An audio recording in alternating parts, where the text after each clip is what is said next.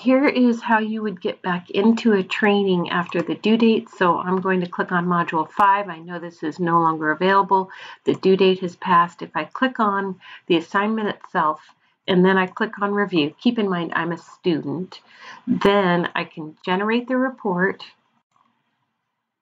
expand the screen, and then I can launch the assignment. And when I launch the assignment, it will bring up the... Okay, and then the tasks come up. You can see that the task list of everything that is covered in the training is available for you to observe, practice, and apply. And of course, there's no points related to this because the due date has passed, but you can get back in and practice.